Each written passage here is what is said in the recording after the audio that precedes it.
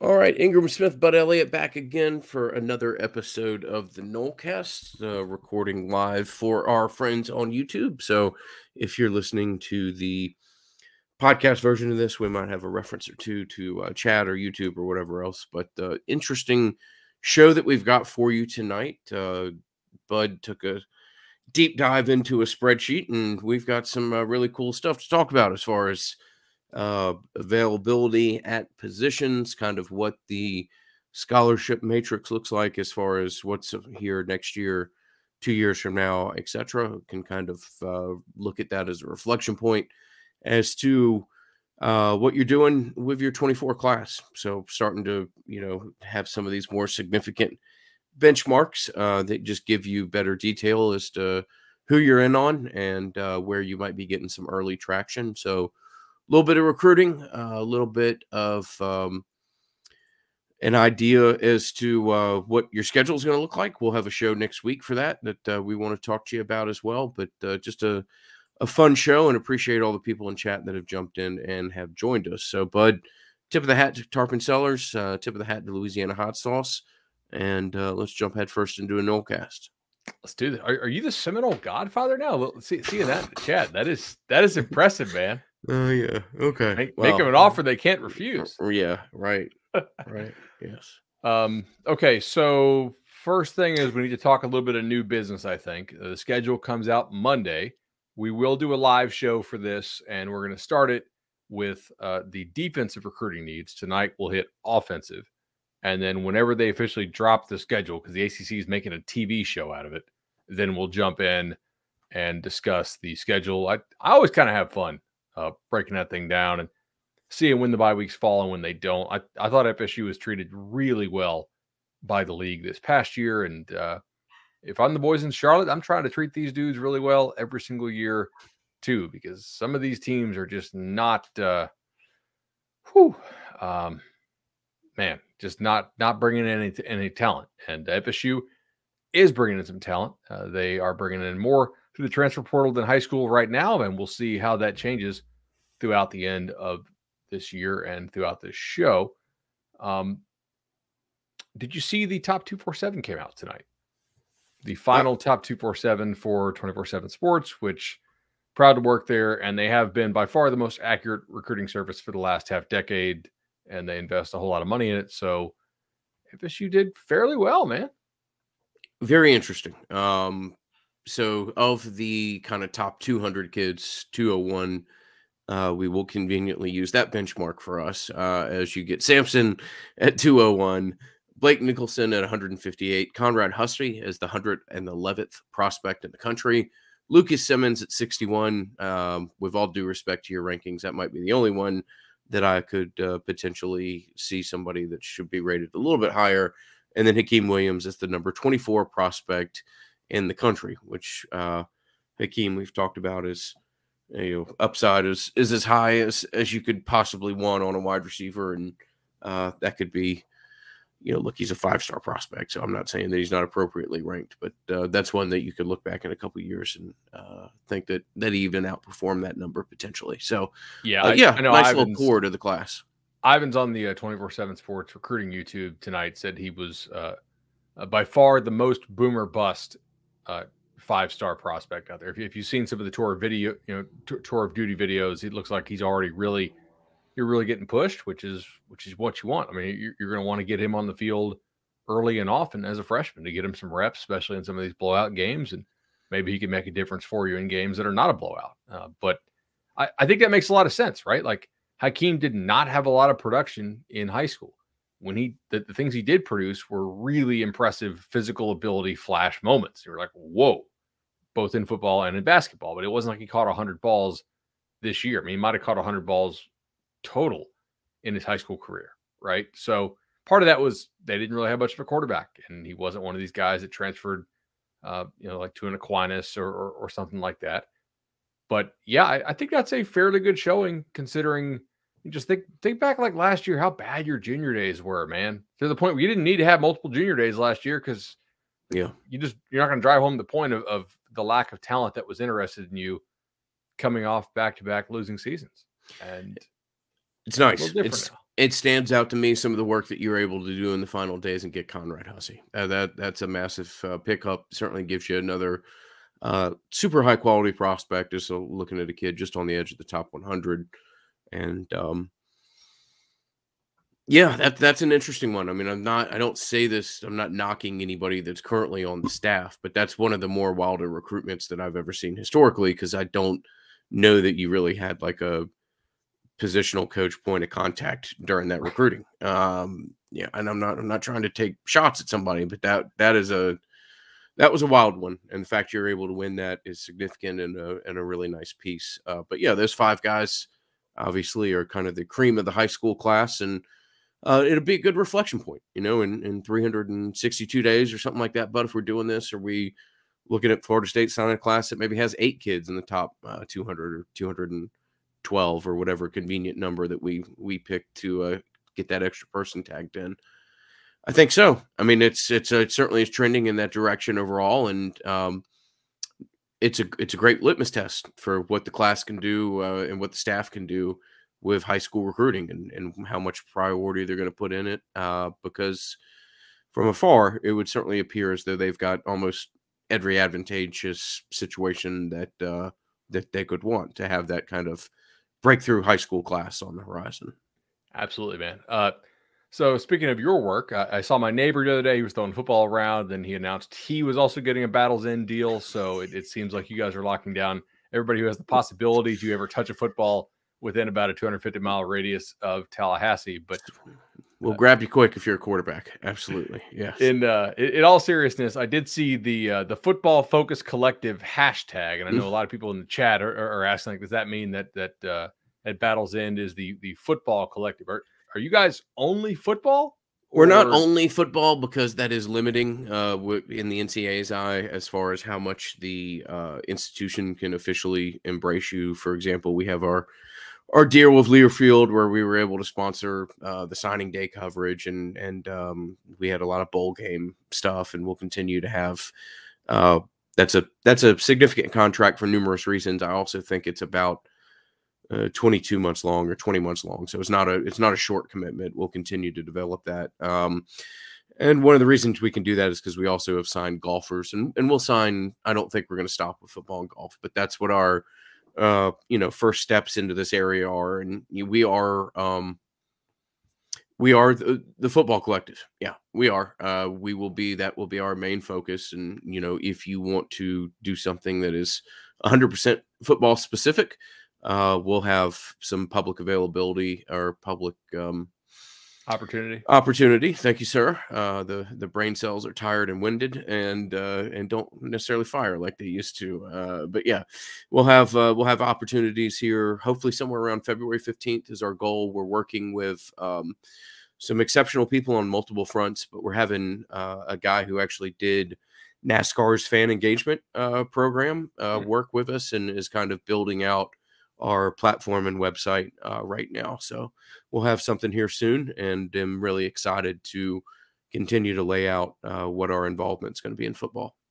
Nice, man. So hopefully the end game to getting all of these recruits is the NFL draft. And I wanted to share this because I was going through some of Mel Kiper stuff last night. I couldn't sleep, dude. I don't think I went to bed last night until about 3. And so I was just reading through some stuff and taking notes. And so check this out. This is Mel Kiper's draft rating. So I'm going to go through this. And one thing I noticed that you may notice is that there are a lot of guys on here who are on teams that FSU's playing, but they won't be on these teams because they are going to the draft. I'm going to run through a couple of these. So AR-15 from Florida, the number 4 quarterback.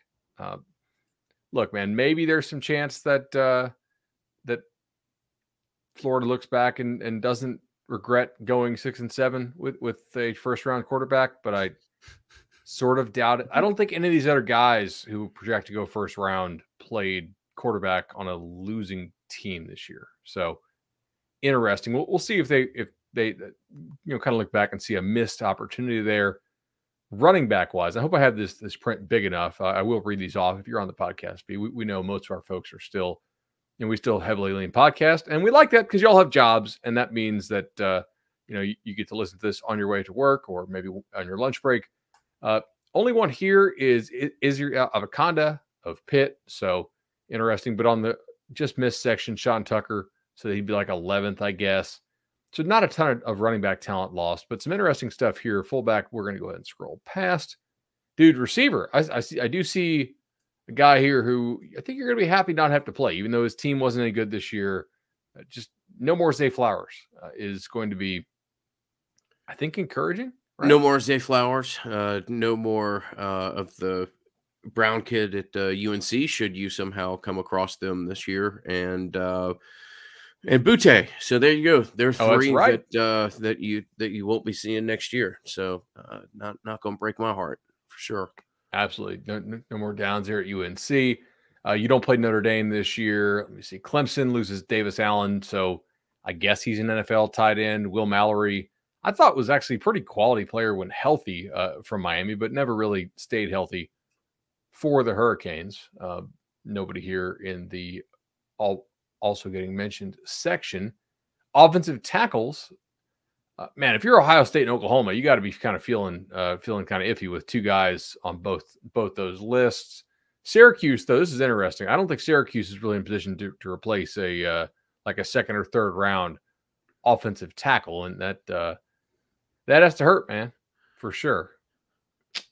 No, I think the last podcast that we had, it's maybe 35 minutes into it or so, but we talk a little bit about how NIL, in my opinion, is kind of accelerating maybe some of these schools' ideas. It's also going to shape their conference expansion perspective because it's becoming particularly clear for some of these schools that, like, my Lord, in this landscape, like, this just isn't it. This isn't us. This isn't going to be us. And the amount of, the amount of depletion of talent from the ACC, particularly kind of the bottom half, as you talked about, the Wake Forest, the Syracuse's, Pitt, they're not a bottom half team, but still Boston College. Could be really both Virginia schools. Really interesting to see what happens and where the league itself kind of falls into line in this hierarchy of college football, and maybe how it accelerates the decision-making process of some of these institutions.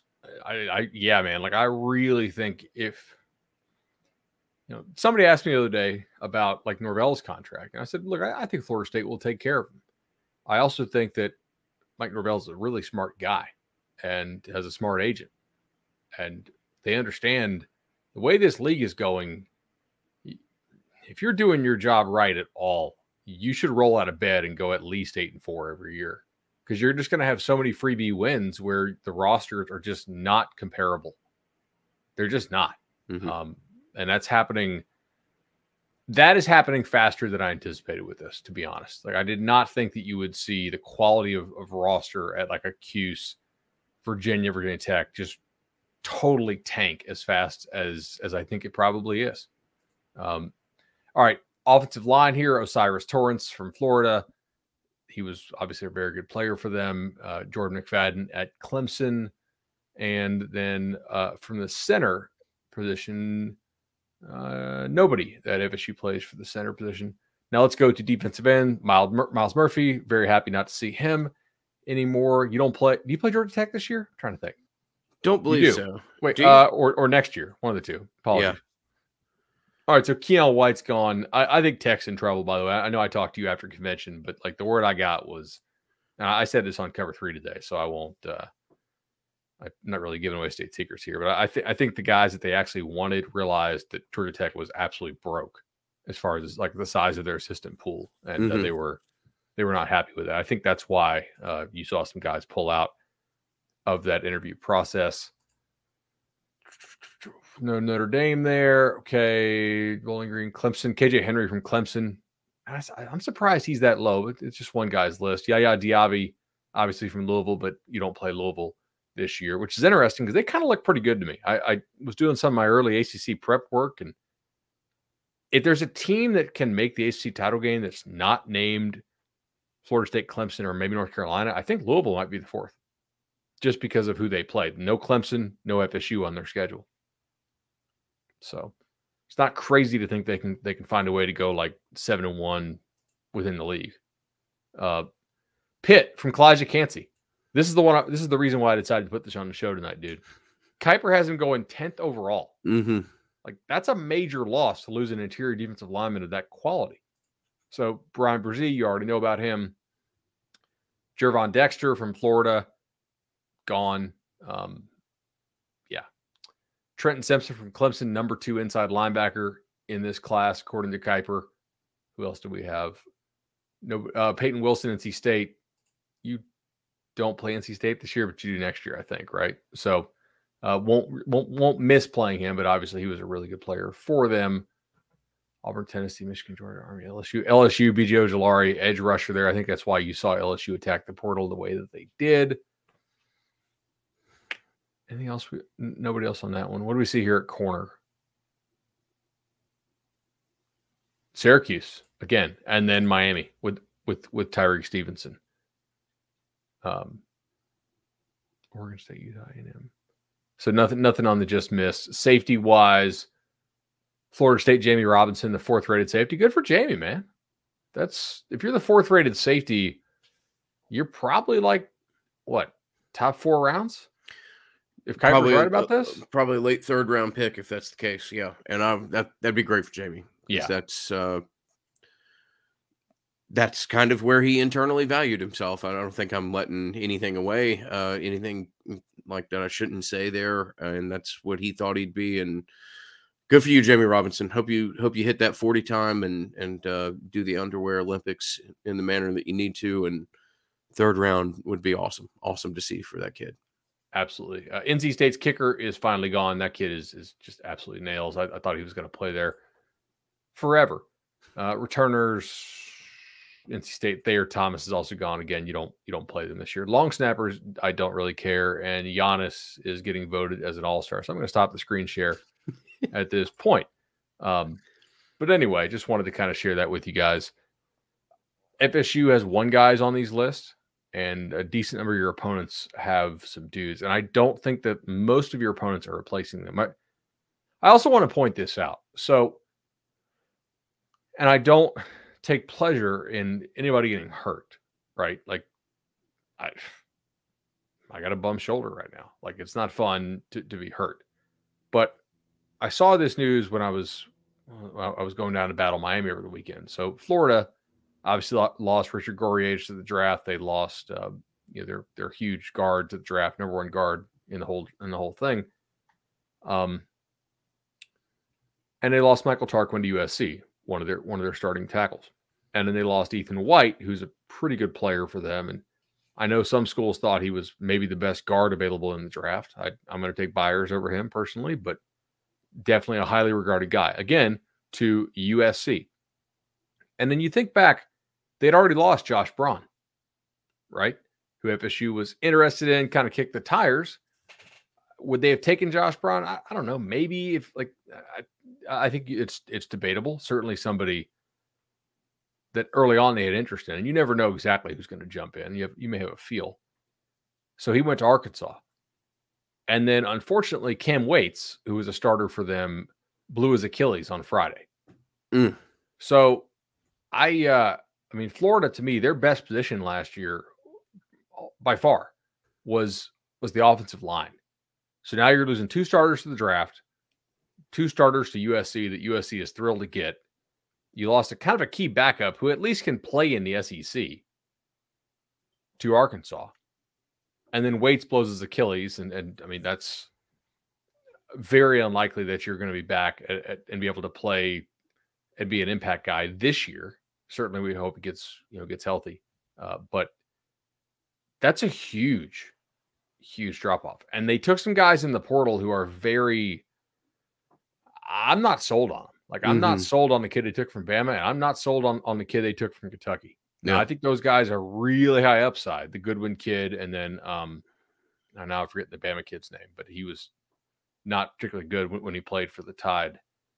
It seems like those are more like 2023, or excuse me, 2024 year projections. I'm not sure that they step in this year and help Florida. So Napier really need to be hitting up by Mike Norvell. Like, hey, how do I recruit effectively after 2 straight losing seasons to start my career? That's not It's good, interesting. man. It's interesting. I mean, we talked about the Rashada situation. Obviously, the vast majority of the college football world has talked about over the past 7 to 10 days. Um, Florida State as a program is not a place to really throw stones, being where they've been over the past 4 or 5 years. But Florida is in an interesting situation right now, and it'll be interesting to see how that sorts itself out. Who takes blame or places blame for some of the situations that have transpired, what the ramifications of that are.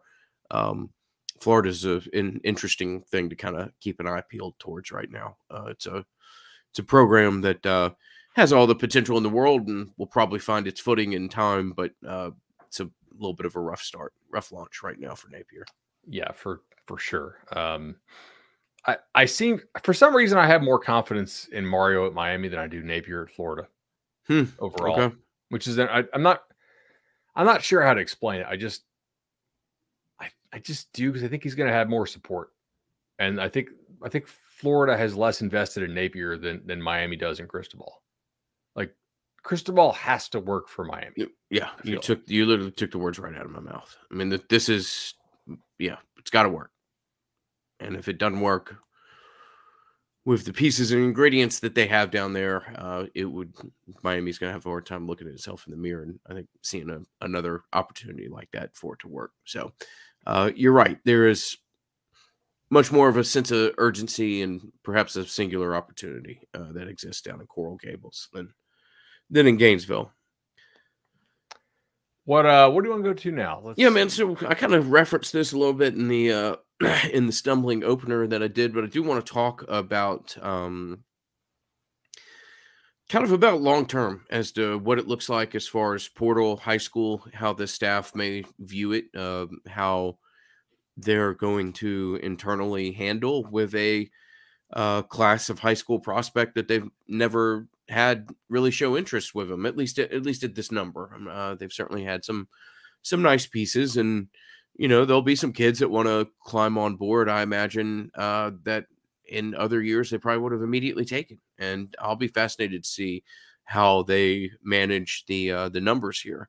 I will tell you real quickly that if they're managing the numbers well, people at Resolution Home Loans, or the legendary team, Legendary Home Loans, are doing nothing but exceptional management of your numbers, bud, mine, and so many hundreds of listeners of ours that I'm having a hard time even keeping track. It's been a beautiful partnership, and there's no greater person for you to pair with than our friend Shannon Young. 844 FSU Loan, 844 FSU Loan. Grab Shannon, talk to him for 10 minutes, figure out whether or not you have the opportunity that you might think you do in your mind in the housing market, and see where Shannon can be a great partner for you as well. So big thanks to those guys, as always, for everything that they do for the Nolecast. And let's talk about it, man. I do have a question for you. Please. Did mortgage rates just drop like incredibly? Because literally during the show, I am getting texts from my wife showing a home that is 45% more expensive than the home I'm currently podcasting from, which either that or maybe Mags has hacked my CBS email and has found out that I got some enormous raise that I don't know about. She's on it. Shannon, Chad, if you guys got any like extra special deals for podcasters, third time's the charm, right? I've already used you guys twice. 844 FSU Loan. House is nice. I don't think we actually need this. But all right. There you go. Yeah. Yes. Okay. Sorry. Let's talk big picture. I was chuckling about what I was getting texted about. Big picture. How do we? And Chad says he's got you. So there you go. That's the type of responsiveness that we talk about when we say. Chad is literally in the chat. Yes, boom. Exactly. We partner with great people and would encourage you to as well. So man. The portal and high school discussion is something that we've had for a couple of years. See how that kind of changes over time and where opportunity is.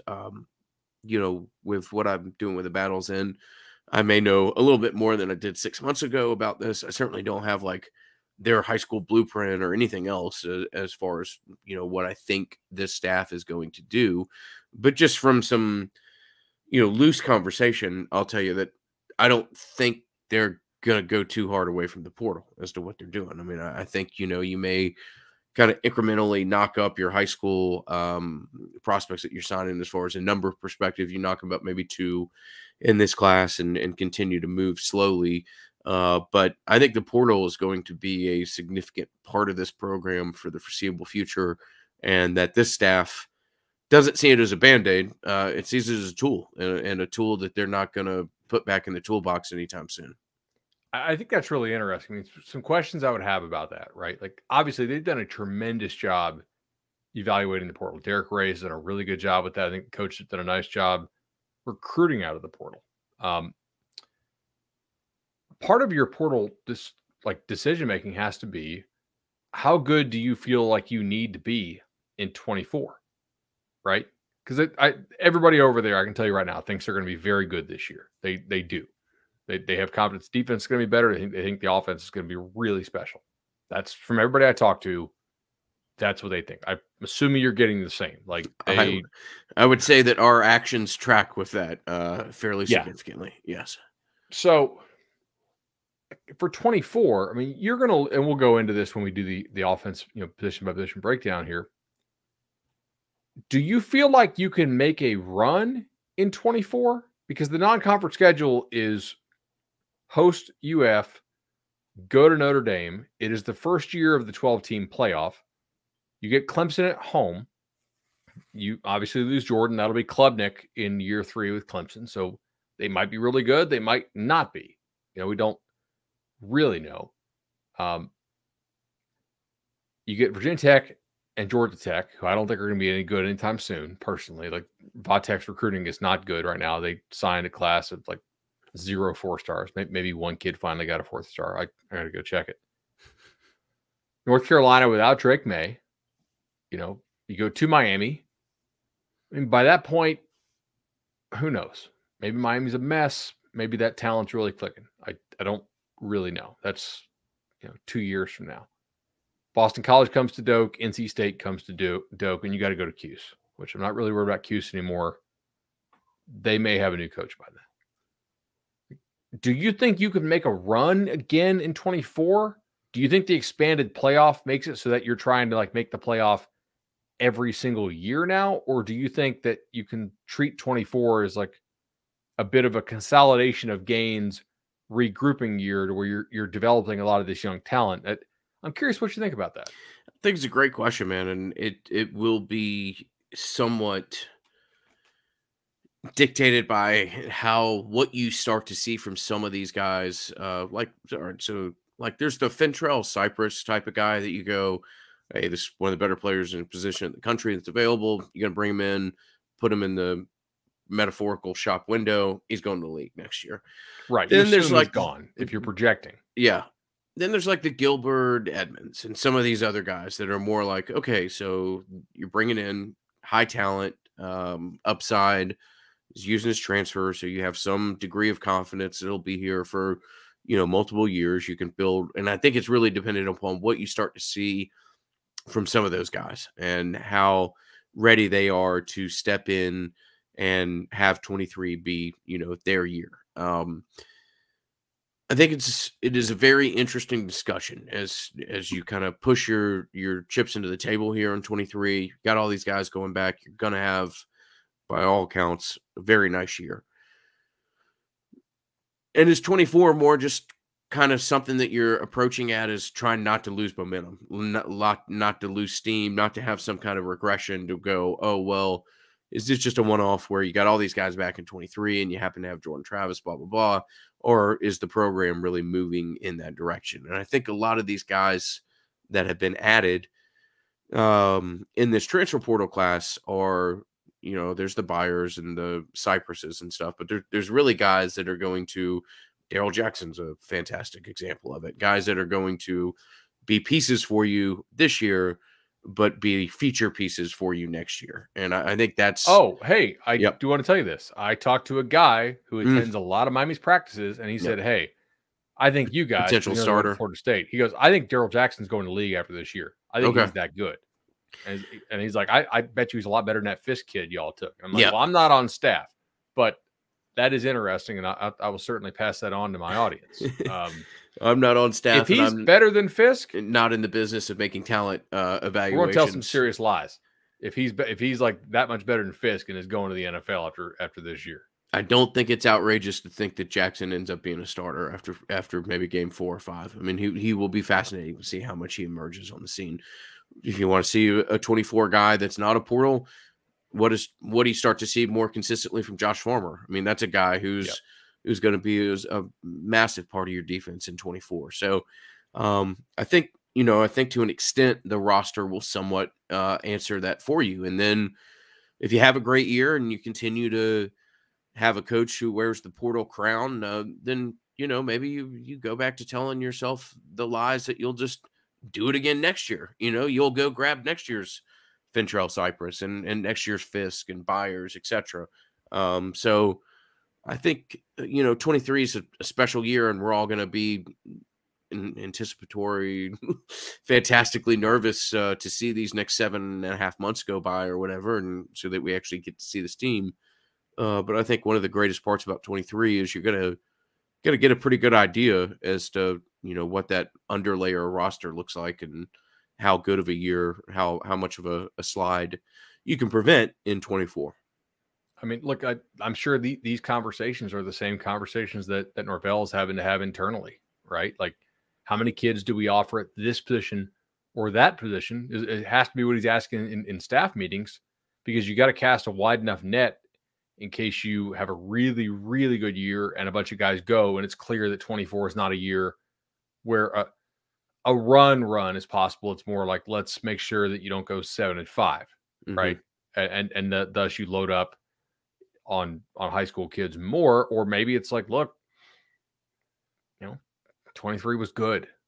Not as many of these guys are going to the league as we thought. There are some guys like, look, Johnny Wilson has 2 years left if he wants. Now, I don't think he's going to be using those 2 years.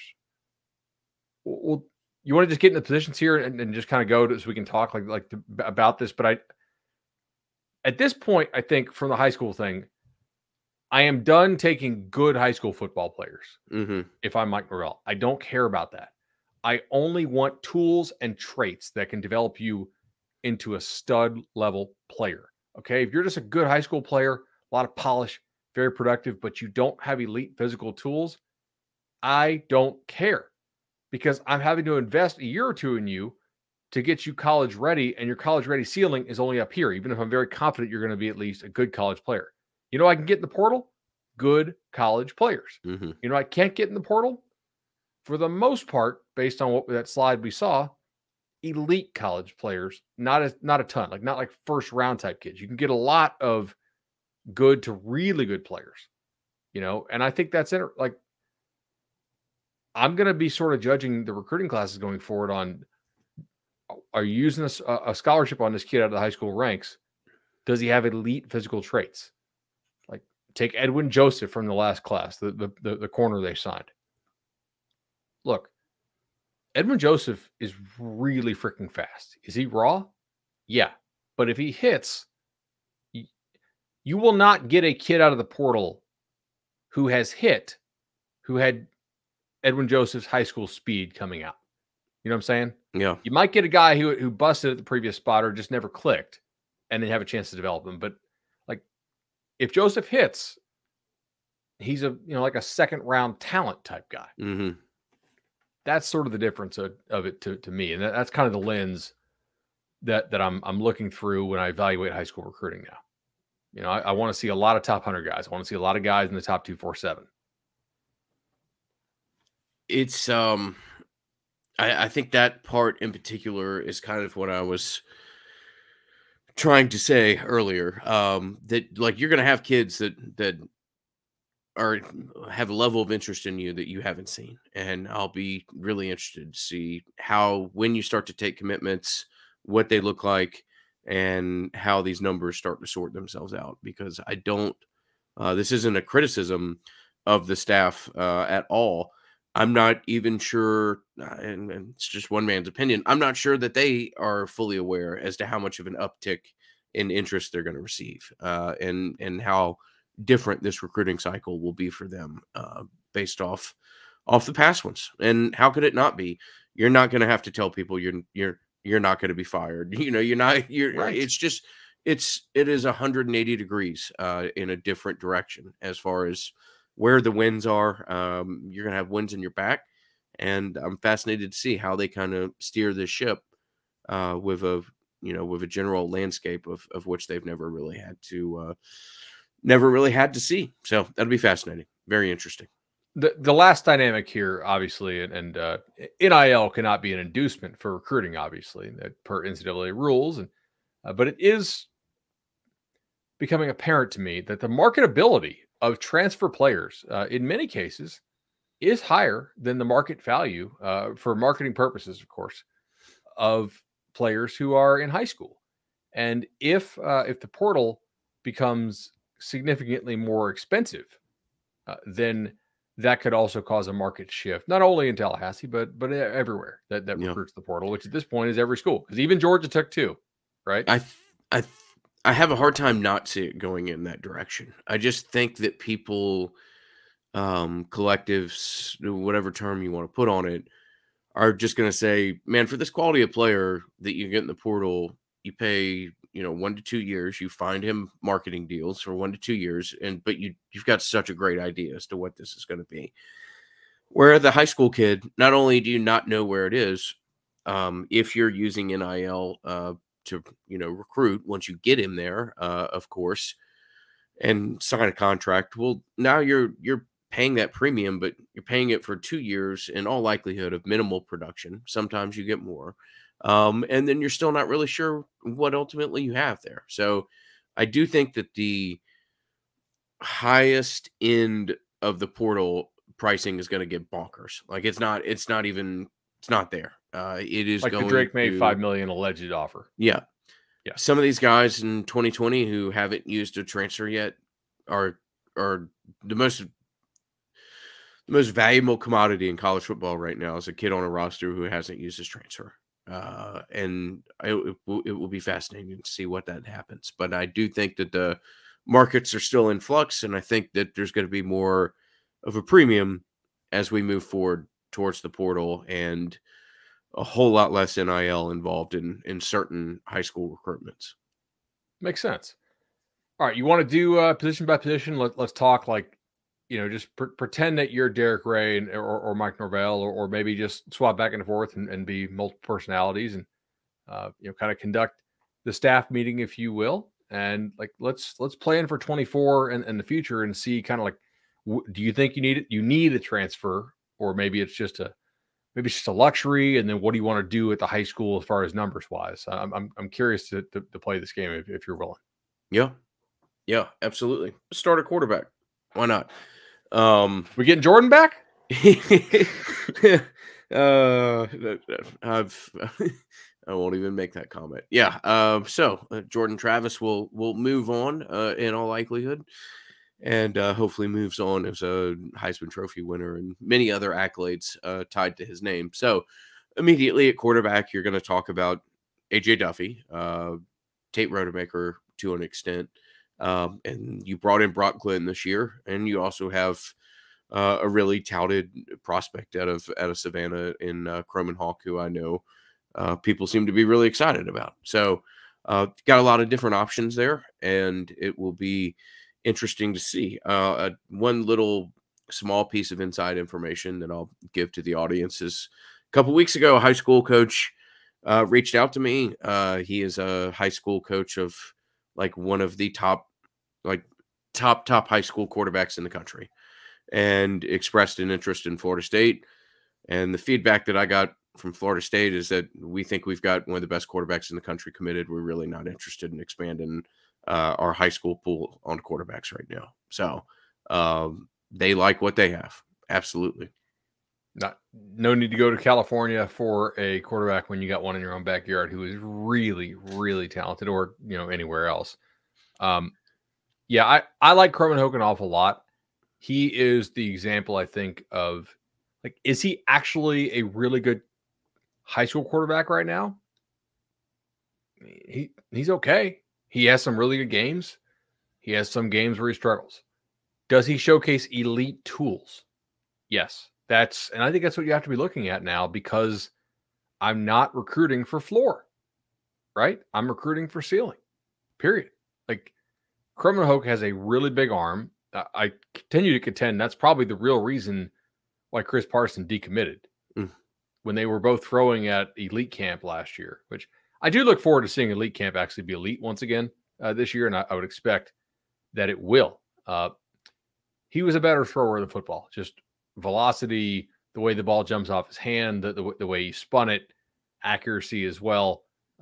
He's a guy that I think would probably be recruited, maybe not at like the highest level to play safety, but I think he's like a scholarship level athlete at other positions as well. So if he hits, you are not acquiring that in the portal, right? Like that, a guy with that level of arm and that level of athleticism who is a hit is not jumping in the portal. He's staying at whatever school he goes to because they have him locked down for the most part. So, I mean, you're not going to take two high school quarterbacks, I don't think, at this point.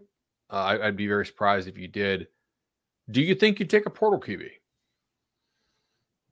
Potentially, absolutely. I mean, again, it's going to be one of these things where Florida State has to adjust to the type of prospect that's interested in them. I mean, you know, there may be higher, more polished prospects that come to them than they're used to. Now, obviously, you got Jermaine, and that's a different level athlete. And I mean, the fact that Jermaine like flies down and goes to basketball games and stuff as a 1-year player at Florida State is incredible.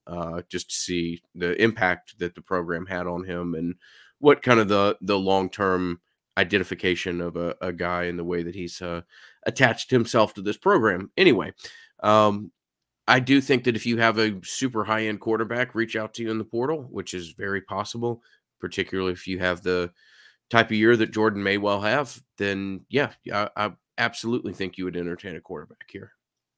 I think I agree. Like, the staff's just going to have to make a call on this based on what they see in practice and on the limited reps and games that these guys are going to get, you know, during some blowouts, or hopefully only during blowouts, because Jordan's going to stay healthy. But like, I don't know if there's an arm in the room right now that you're all that worried about angering, right? Because you brought in somebody else like that you think can beat them out if you do, especially if it's like a 1-year type thing, you know, because Tate has 3 years left. He'll have 2 years left after 23, I believe.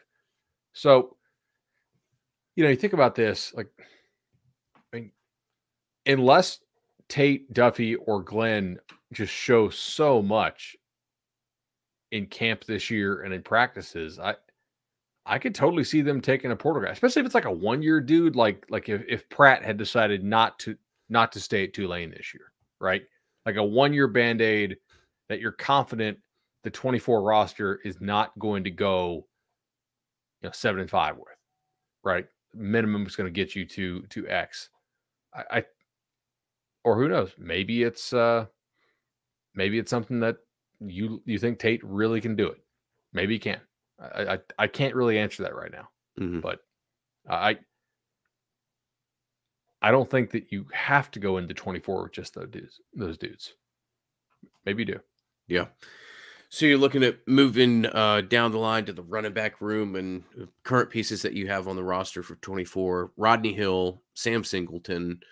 You have the super dynamic prospect at Albany, Georgia there, and Cam Davis committed, and excited to see what ultimately comes of that. And obviously interested to see what that elite 2-sport athlete ends up looking like. But then you've got targets in this year's class. And you got Toafili too, right? I mean, like, Toafili would be there in 24. Yeah. Yeah, like that would be his last year. Yep.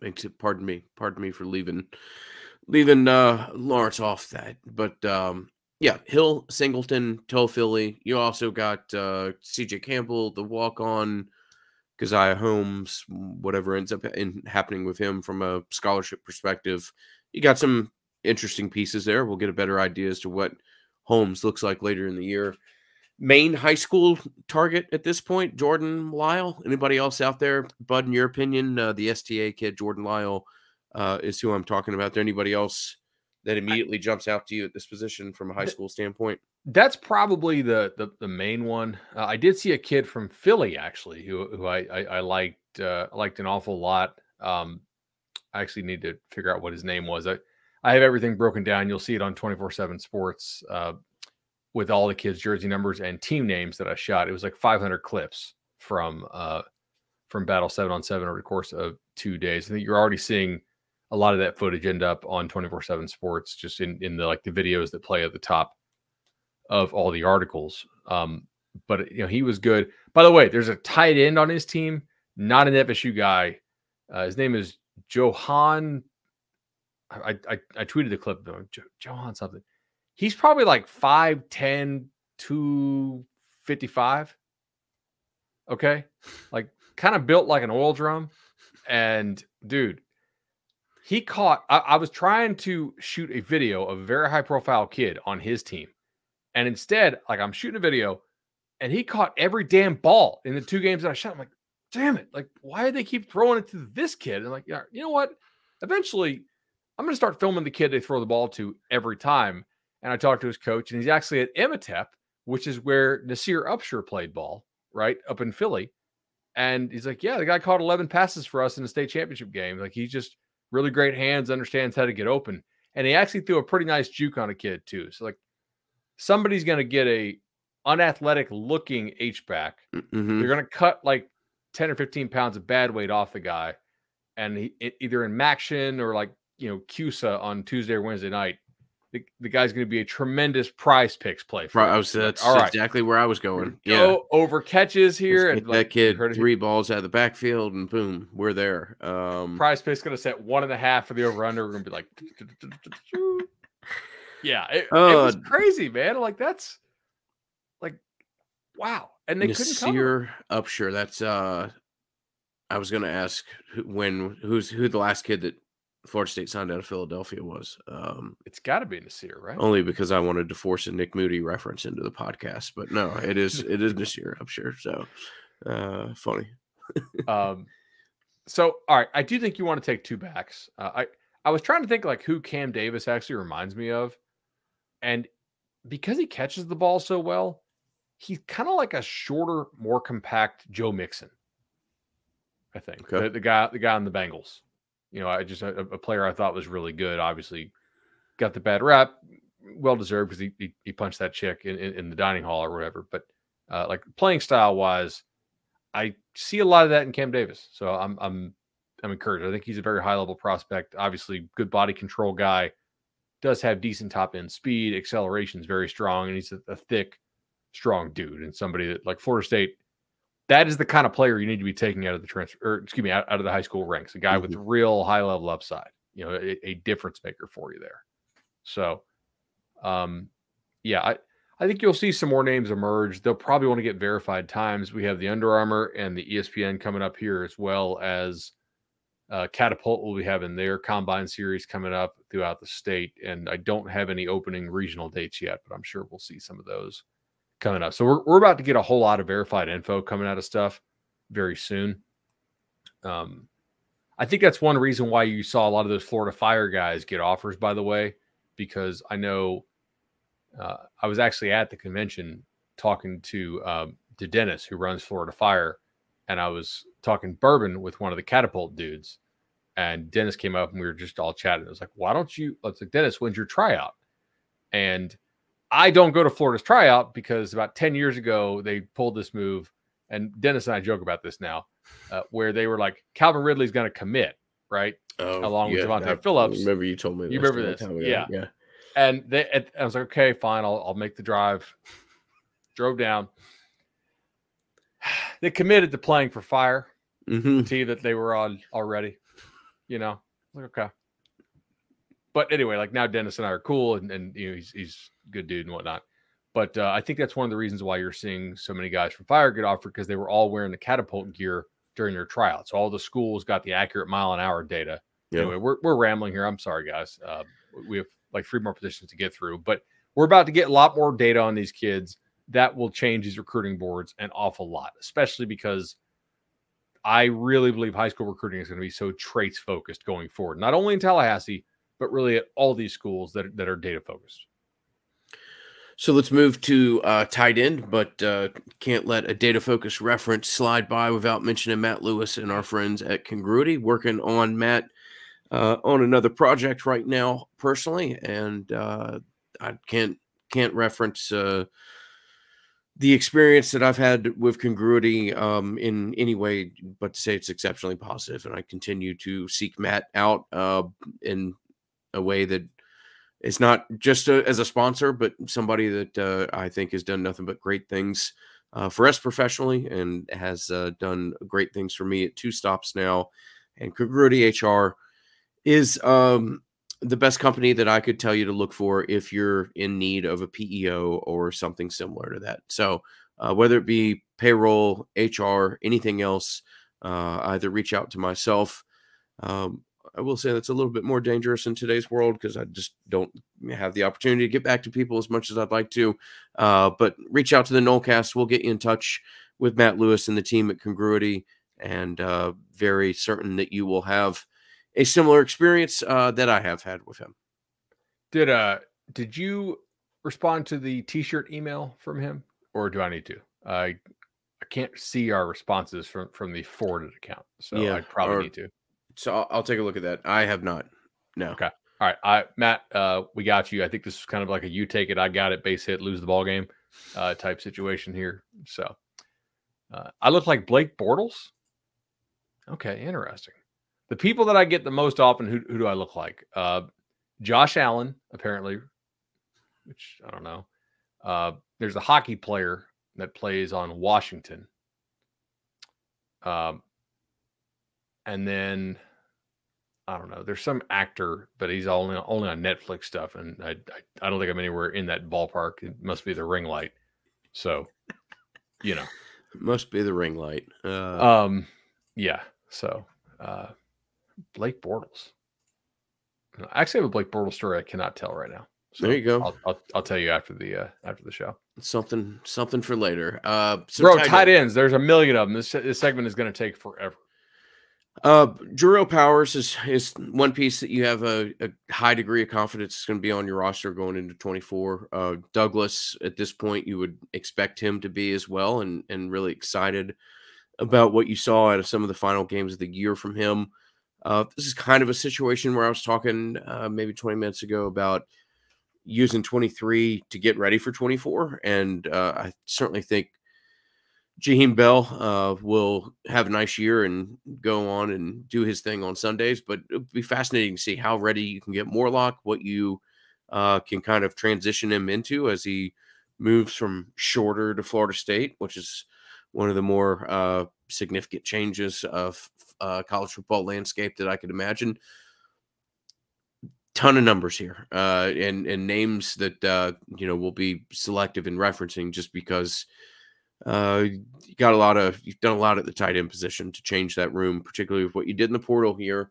As far as high school targets, there's a Castile kid out of New Orleans that I know they're looking at, or I believe that they're looking at. I don't know that you really have a whole lot of other options on the radar. The kid so going far to Georgia is like definitely the dude that I think everybody in the country wants. He's just he's shocked he's going to Georgia. Shocked Georgia might have a Heisman winner. Shocked a high level tight end is going to Georgia out of high school. Crazy, yeah. So like, we think the odds that Morlock and Bell are, at least one of them is going to be on the roster for 24, right? I think the odds that you have two tight ends both forgo their final year of eligibility is low, I think. Mm-hmm.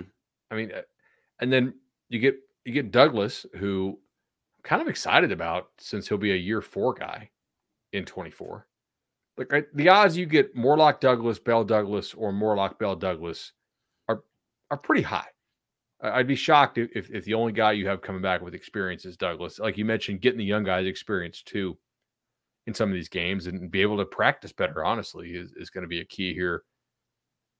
I leave that in, like, Do you anticipate FSU having to take a transfer tight end?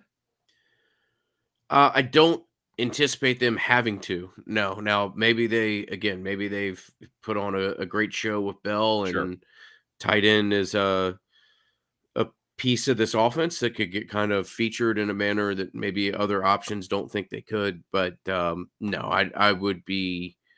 And look, crazy things can happen in the portal. Douglas may get offered a significant deal from a Big Ten school or something like that. You never know. So it's hard to predict too far in the future, but I do. Um, I will watch this position, and am really quite curious as to what happens with Brian Courtney. I mean, that is a very high ceiling kid. Maybe it's just message board chatter, or so to say, to think that maybe that kid moves to defense. I don't know, but that is a prospect that I don't think you just kind of cast aside if some of these other numbers start to consume his snaps. I think you try to figure out what you can do with that, and deploy him in a manner that you get at least the opportunity of production. Really raw. You knew that going in, but I will be fascinated to see what happens with Courtney. Yeah, really, really no doubt there. And I think the odds that you get a transfer out of this room too, I think is at least decent, with especially if for some reason Bell comes back and you have Morlock, Bell, Douglas, Jackson West, Brian Courtney, Darrell Powers all in the room. I don't think you're going to run that back in totality. So I would guess no transfer tight end, unless this is one where, like, if it's a need, I'm going to be shocked. If there's a really, really special player, like you said, makes sense to take one. 1 to 2, I think, from the high school ranks, probably just one. Again, if we're sticking with the theme of recruiting for upside, but then again, like, tight end is such a projection position.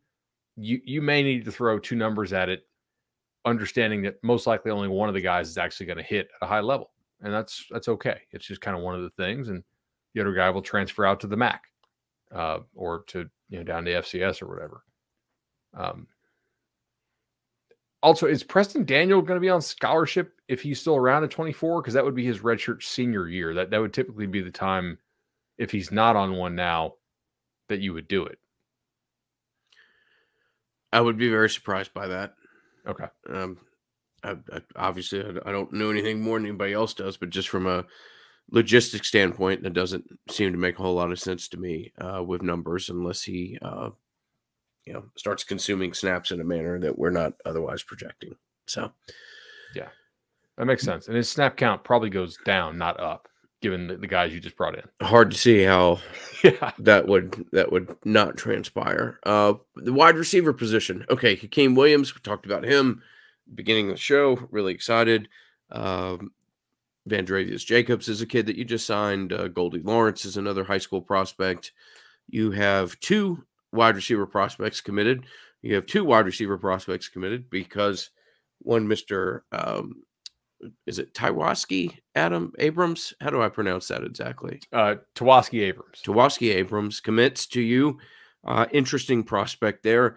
Camden Fryer, the legacy out of Lake City, Columbia, is committed to you already as well. Be fascinated to see whether or not you have the ability to hold on to those kids. But this is a whole lot of names moving around, and this is an area where I think you continue to lean on the portal.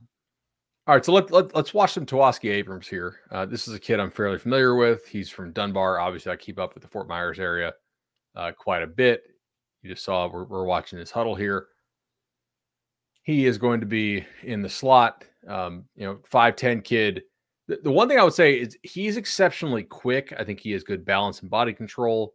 And watching him here, he turns the corner. So he's playing Verot there. I mean, Verot is not a super high level team. It's not like you're playing 6A ball over in Miami. This is in the Fort Myers area, which is going to be in Southwest Florida. But like a productive kid. I think he fights for the ball really well. The hands look good. I think he competes for the ball well. The quickness, the change of direction, I like a lot. I think he actually is pretty fast. Now, I will note he has some track times. There's a 10.6 something, but I looked it up on one of those track websites that we have access to. and that was 0.3 wind aided. So that tells me that's more like a 10.9 in the 100, which is not bad for a guy at the end of his sophomore year, to be clear. Like, I'm not saying that that's bad. I'm just saying I don't want the chat to think we have a guy that's running like a non-wind aided 10.6 in May of 2022, right? Because then, like, at that point, what are you going for, the Olympics? But by the time you're, like, he's not Marvin Bracey, Kermit Whitfield level fast. He is a dude that makes a whole lot of plays. And I think somebody that, you're going to need somebody to do a lot of your stop-start stuff, catch some screens, play in space, a guy you could probably throw in backfield a little bit and motion him out. And I think probably a good take. I do want to see what he runs. He did run at the state meet, and I found his time from the state meet. He ran, where's he at here? He ran 10.89, and that was with a 0.9 wind aid. So that's fairly consistent. Now, that was good for 13th place in the boys 3A, also in May. Look, I think this guy is relatively fast. I don't know exactly how fast he is on like the mile an hour thing. I hope he'll go to either like Orlando ESPN camp or the Miami Under Armour or one of those. And I'm sure I'll get to see him a number of times this year as well on the 7-on circuit. I think it's probably a pretty good take. He rates in the national top 300 right now. Overall, we'll see where he shakes out, but it's a player they like early. They identified. If he continues to progress, I think he stays in the class. Yep. Right. And that's all you can say about most of these kids right now. Camden Fryer is a dude who I think will stay in the class for sure. He has a lot of juice to his game and also competes for the ball. Like, they definitely have guys who make plays on the ball right now.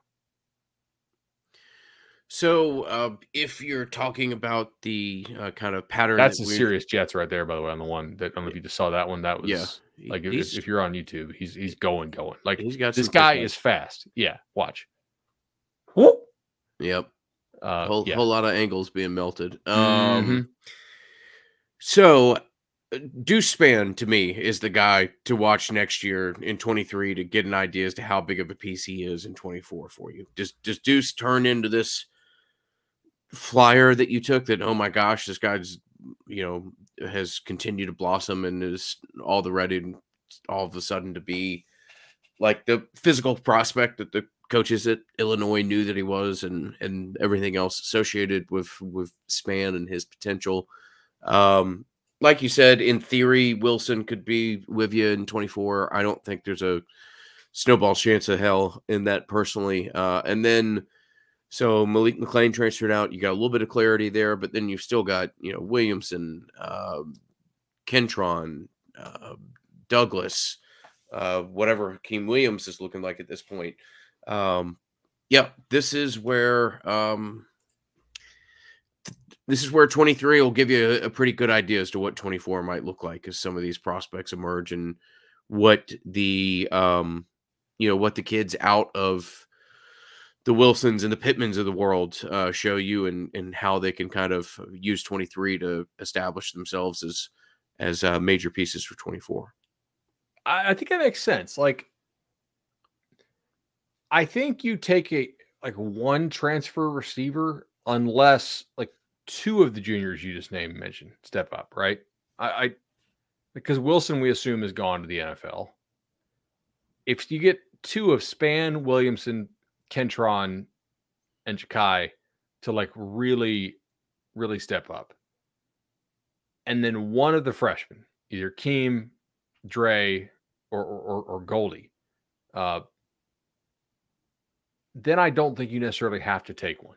But unless that happens, I think you may need to be in the market for like a true number 1 for that 2024 team, unless Keem is really ready to come out and dominate. Like he's clearly the guy with that ability, or maybe Darian Williamson, who has flashed at times when he stayed healthy. Bless you. Look at that, man. We're just podcasting like extraordinarily well. Muting just to be ourselves clear, before we sneeze. Okay, good. I wanted to ask. You saw that, not heard that, right? I saw that, not heard that. Okay, yeah. Right. For those of us who are listening tomorrow morning on the podcast, Ingram hit the mute button right before he sneezed. Beautiful. Now, high school wise, this is interesting because they are taking players at a rate that makes me think that they are going to try to take like maybe 4 out of the high school ranks, which would surprise me a little bit considering the fact they just took 3. But like if you're taking Tawaski now and you've already taken Camden, I think you need to get like 2 top 100 level receivers out of the high school ranks this year to follow up what you did with Keem. 2 guys that have like elite upside, and you need to get a size guys too, for sure. Like you need to get a true X out there. So maybe they go 4 out of high school here. I don't know. I'd be surprised. Like right now, I've got them at 1 quarterback, 2 running backs, probably 1 to 2 tight ends. So that's 4 to 5, 3 to 4, receivers. So like, I mean, that's like, I think you're like 8 before you, on the offensive recruiting side before you can get to the offensive line. Yeah. Got some great names at the wide receiver position in the high school ranks. I think you'll continue to see, and Florida State won't be short on options. I will say, if you guys live in South Florida, Jeremiah Smith is somebody like I'd pay to go watch. Like he is probably the closest thing I've seen to Julio Jones since Julio Jones. So what he did to the corner who's committed to Clemson out of the Tampa area, he destroyed him. Mm-hmm. Like literally, they were not throwing the ball to Jeremiah Smith because they were kind of spreading it around. And I was like, I'm trying to shoot a video of Jeremiah Smith, and I was like, can we throw the ball to Jeremiah Smith? And then it was 4 plays in a row, and they just embarrassed him. Huh. I mean, it was like the kid going to Clemson is a good corner, like legitimately a top 200 level player who is a really good track guy too, and not competitive. Mm-hmm. When they're like, hey, we're going to start going to this kid, it was just, yeah. So he's committed to Ohio State right now. If for some reason that changes, that is an all hands on deck situation. Fantastic. Absolutely. Hopefully. Will Fong did crystal ball Trader to Miami. Jojo Trader, his teammate at Chaminade. Obviously, Steve Wilfong is like the literal godfather of recruiting and generally knows what's up. Yeah. I will say, like, that's going to depend on how Miami's offense looks this fall. There's a lot of Miami connections there. You're probably not getting Trader if your offense looks that damn bad again. Mm-hmm. I would think. We'll see. We'll thank our friends at Madison Social Township and the fantastic Charlie Park. Wonderful place for us. A spot that I always make it a habit of going by. Charlie Park is Tallahassee's best rooftop bar. Matt Thompson has been part of the Nolecast since the Nolecast was created and played a large role in the Nolecast ever being created. So big thanks to our longtime friends there. Again, whether it be Madison Social Township or the cool rooftop bar over there at Cascades Park. So many great options, and thank Matt and his team for the support that they give to the Nolecast. So yes, do we want to I think we should probably shelve the offensive lineman and bring that back for a future show, just based off where we are time-wise. I think we might be able to do it, like, I think we can do it quick. Let's do it. Let's do it. So Emmanuel, Roddick, and I'm pretty sure Bless Harris do not have another year. Bless Harris maybe because of the getting hurt last year, maybe has an additional year. But I thought those guys are probably done. Almost certainly Emmanuel, even if he comes back this year, if they get the waiver. And then Roddick, I can't make the Roddick thing work. Herring, Scott, Washington, Maurice Smith, Byers, and Keandre Jones, I'm almost certain can play another year after this one if they want to. If they Byers maybe going pro. I don't know. Then you get Schrader and Estes. It's kind of getting moving day for those guys. Not necessarily like need to start this year, but need to show some real improvement if you want to, get on the field. And then you get all the redshirt freshmen, the freshmen, Armella, Jalen Early, Quayshawn Sapp, Dr. Richardson, Kanaya Charlton, Lucas Simmons, and Chris Andre Otto. Got a couple targets. I don't even really want to start on the board. Let's save some time on that because these kids are going to emerge. I will say I'm not super impressed with the O-line class in the state of Florida this year. Mm-hmm. So that may be the one spot you have to leave the state to go get some dudes in. Heard similar. a couple times now from people. Yeah. Like it's not great so far. They offered a kid here, like literally right by my house, Vito. We'll see. Like, I don't know if he's a no doubt FSU level kid. We'll see. I think you need to probably take 3 from the high school ranks. I'm not like, this might be a spot, man. You don't need to go portal. Like at this point, you have so many bodies. You have 18 bodies in there right now. You could return 15 bodies. Like, do you think they go portal here again? I think they might, only because this may be your singular biggest competitive advantage in the portal out there. So as far as the coach you have and the ability to grab levels of prospects that you weren't able to get from the high school level, with the exception of really Armella so far. So it wouldn't shock me, but I agree with you. Got a whole lot of time here for the board to develop and for kind of some of this to make more sense.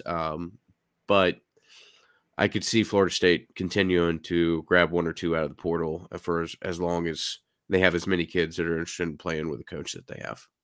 Especially, I guess, if Byers and Scott both go pro, then in theory you could lose both starting tackles if Byers ends up playing tackle, right? Mm-hmm. So like that could be an opening, but I think you really want to get a multi-year guy if you hit portal. Like, I don't know if you go portal hunting just for like one senior. Oh, the Fangs Up podcast. Nice. Get those likes up. Our fam cousin checking in. Appreciate it, my man. Yes, great sir. to hear from you. So, yeah, man. Good about where they are line wise, I think. I feel very good. Very good. They've changed the numbers there, and will be fascinating to see. But I think that's a group that going to continue to trend in the right direction. And yeah, man, you kind of got to comet by the tail or whatever, so to say, when with the position coach that you have there. You've got a guy that's got an ability to connect with kids at a unique level, and not a moment too soon for Florida State to stumble into an offensive line coach that has the ability to change the room in the manner that he has. So that's so fantastic to watch. To recap this, 1 quarterback, I think you need to take 2 backs, probably 1 to 2 tight ends, 3 to 4 receivers, and probably need to take 3 linemen, not 4, high school wise. That's like 11. Mm-hmm. I mean, if you're not able to get really high level guys, maybe you cut that down to like 10 or 9 and go portal just for depth purposes. So you're not having these depth only guys take up 4 years on your roster. But I mean, that's got the makings of a pretty nice high school class, man. And they certainly have a lot more juice on the trail this year than they did last year. So we're going to find out. I think we're going to find out more about just how good some of these defensive guys are at recruiting. Because offensively, I got a pretty good feel that this is a relatively good offensive recruiting staff, especially Atkins, who is, like a cheat code. So, cool, man. Yeah, 1 hour and 12 flu game for you. Yeah, it's all right.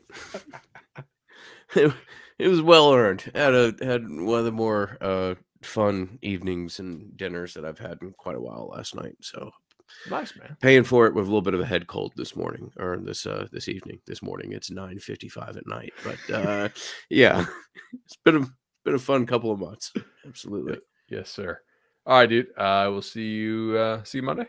All right, brother. Thoroughly enjoyed it and very much look forward to the schedule show that we have lined up on Monday. So, all right. Appreciate it, guys. Thumbs up in the chat. See y'all soon.